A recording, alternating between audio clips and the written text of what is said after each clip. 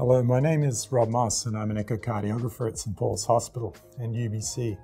Today we're going to explore together the 4 essential diagnostic views that comprise a cardiac focus exam. The ultimate objective is to acquire the skills and knowledge to gather the images that would allow the imager, with the support of an imaging expert, to rule in or rule out a few essential life-threatening cardiac conditions.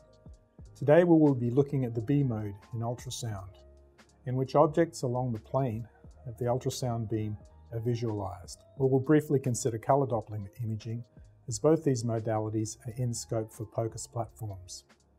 A variety of probes or transducers are available for POCUS imaging. If it is there for you, a phased array transducer, such as in Vscan or Lumify, is preferable for cardiac imaging. In this video, we will be demonstrating the Sonosite Edge 1, which is a cart-based system, but the same principles apply to all POCUS platforms. But first, a word of caution. A cardiac ultrasound is probably the most challenging aspect of the POCUS exam. Know your limitations, keep working at it, and get help if you're unsure. Okay, let's get started. Today we're going to be using the Cardiology convention, which places the image marker to the right of the screen. The patient's demographics and identifiers must be entered or chosen from a work list. This is an essential first step in the storage and archiving of images, which are recommended practice for quality improvement. You'll want to be using the cardiac preset in your unit. Of course, appropriate PPE needs to be used for the given clinical context, and in our hospital, the N95 mask is standard for the prevention of aerosol transmission. Clean the probe or transducer and cable before and after use. You should review your unit's instructional manual to determine the optimal cleaning protocol for your device. In certain high-risk situations, you may wish to consider using a probe or device cover prior to the exam. If this is the case, you will need to remember to apply ultrasound gel to the probe prior to placing it in the device in the protective cover. Your hospital may have specific COVID protocols.